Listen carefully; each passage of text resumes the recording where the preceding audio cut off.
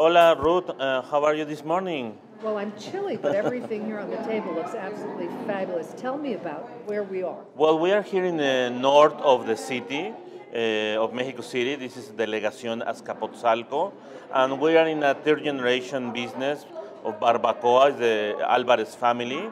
This place is known as Barbacoa El Calandrio.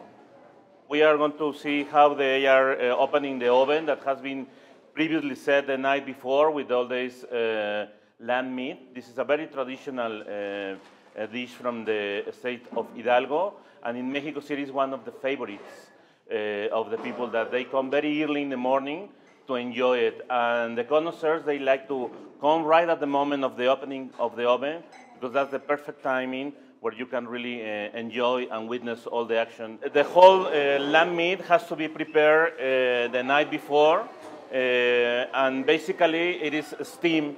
They set a firewood bed at the bottom of this brick oven, and they have to lightly cure the meat before they set it inside the oven. And they use different grits in order to set, at the first moment, the whole meat, and then above that grill with the meat, it would be a big container to catch all the broth from the lamb meat. And that is called consommé, and is one of the hangover remedies that we Mexicans we love to enjoy. We can see it here in the consommé root. It has rice, chickpeas, onion, carrot as well, and epazote, which is a wild green from Mexico. This is what we're supposed to put in our soup. A little onion, I like onion, a little coriander. That is correct. Oh, look at it. And then a little lime.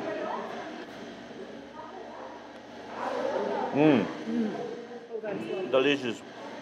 That is really lovely. And this is all This the is called broth. the broth or consommé de barbacoa.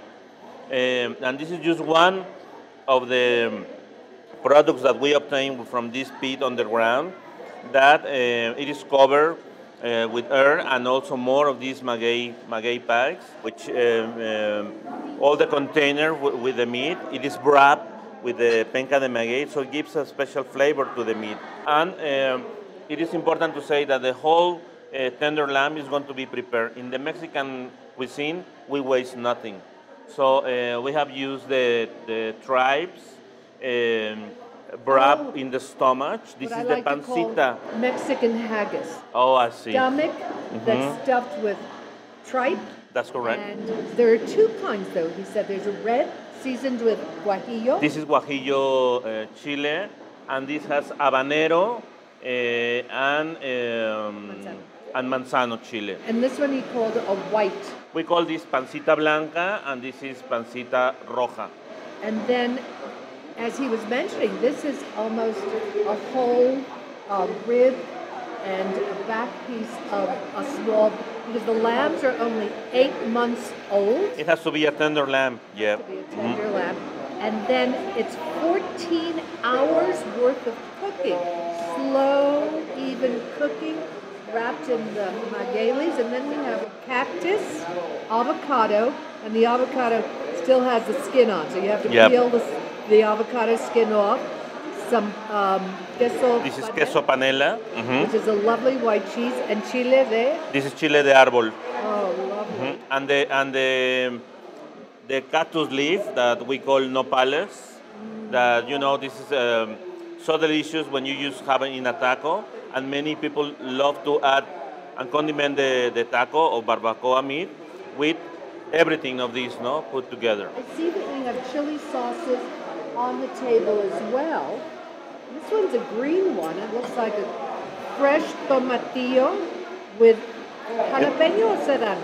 I think this is serrano, garlic, onion, and that's it. And it's a fresh sauce, which has never been cooked. But the highlight of the barbacoa, every place of barbacoa must have this, which is the salsa borracha or drunken salsa. Look at that. That has so much in it. And what makes it a drunk salsa? The fact that it is elaborated with pulque, which is the nectar of the goat, this fermented alcohol drink from agave sap.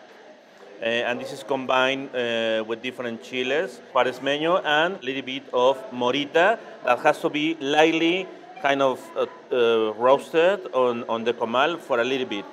And orange juice, that's part of the secret of the family.